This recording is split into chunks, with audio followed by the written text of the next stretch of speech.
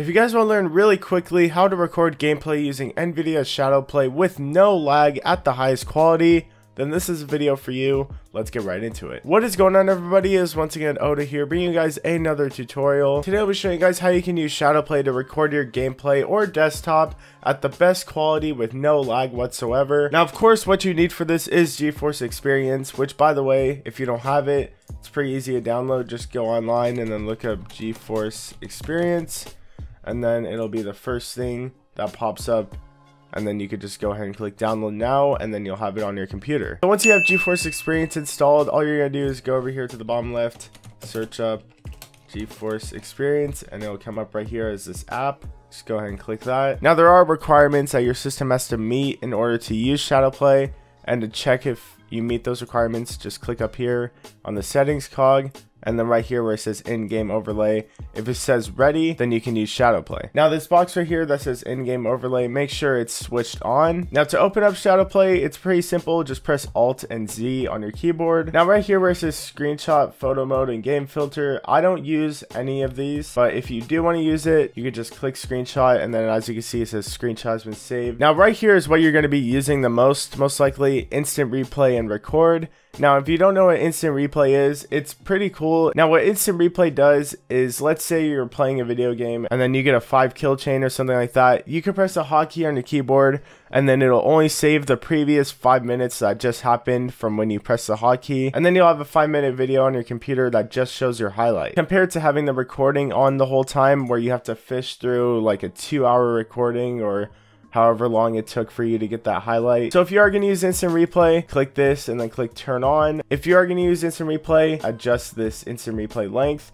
This is how long the video is going to be when you press the hotkey. So if you want a 3-minute video, then of course you set it to 3 minutes. And for bitrate, you're always going to use 30 megabits per second. And for resolution, just choose in-game. And for frame rate, you can choose between 30 FPS and 60 FPS, but of course I recommend 60. Now let's go over here to settings. Now, I'm not going to go over every single section, but I'm just going to be showing you guys what you need to get started on recording. And then I recommend changing all of these to off, except for status indicator.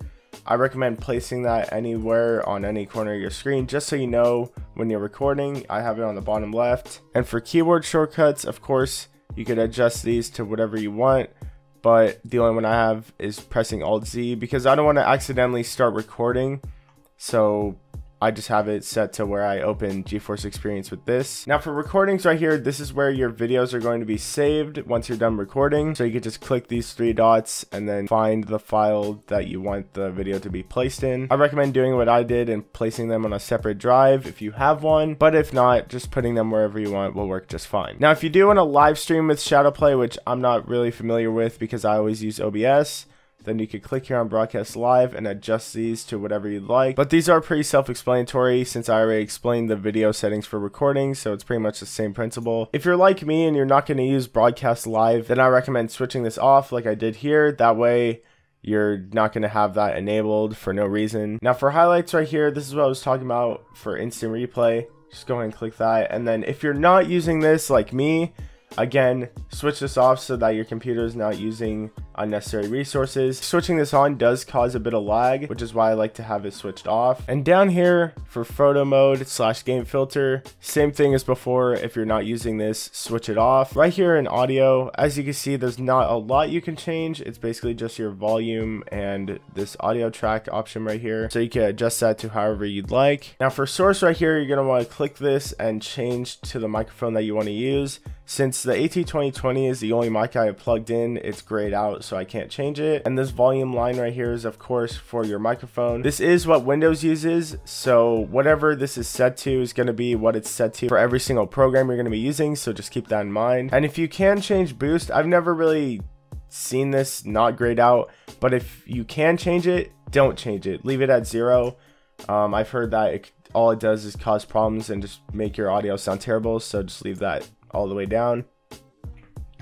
And right here, you're going to want to make sure separate both And right here under audio tracks, be sure to use separate both tracks. Now what this does is, let's say you put your video into an editing software. You'll have two tracks. One is for system sounds and one is for your microphone. I find that it's useful if you want to adjust the system sounds in your editing software. Now just letting you guys know that if you do select separate both tracks, if you go to the file location of your saved videos and watch the video back, you're not going to hear your microphone volume. That is completely normal. You're not supposed to hear both tracks while you're playing it back, but if you do put it into your editing software, you'll see that both of your tracks are there and nothing's missing. So I'm just letting you guys know, since I ran into that issue while I was using ShadowPlay and I thought all my sound was gone, but it turned out that it wasn't. So that is it for the audio tab. Now right here, video capture, this is what we adjusted before, so if you already did it like I showed you earlier in the video, you won't have to adjust it. Notifications, of course, you could adjust that to whatever you'd like. And privacy control,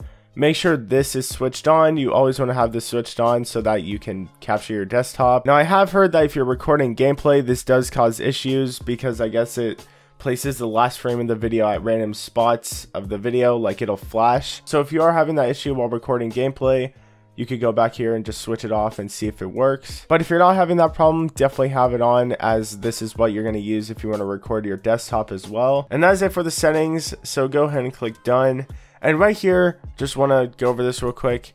Click on the microphone and make sure you have it to always on, or you can have it on push to talk, but I don't really recommend that if you're recording. I don't know why someone would use that. And this box with the camera icon on it, this is for your webcam. So if you do have a webcam plugged in and you want to record it with ShadowPlay, you could have that switched on, but I just use the Logitech webcam software to record my webcam, so I'm not really gonna need that. Right here in gallery, this is where your videos are saved. So if you want to see what's in your video file location, you could click here and then you'll see that pops up. But there's one more setting I want to show you guys that you have to change, or else it'll cause issues with ShadowPlay while recording. So just go ahead and click this X at the top right to close ShadowPlay. And now we're gonna go to the bottom right of our taskbar and right click on our speaker icon and then click sounds. Then up here, click on the recording tab and then double click on the microphone you're using. You'll know it's the microphone you're using because if you talk, you'll see the green bars pop up.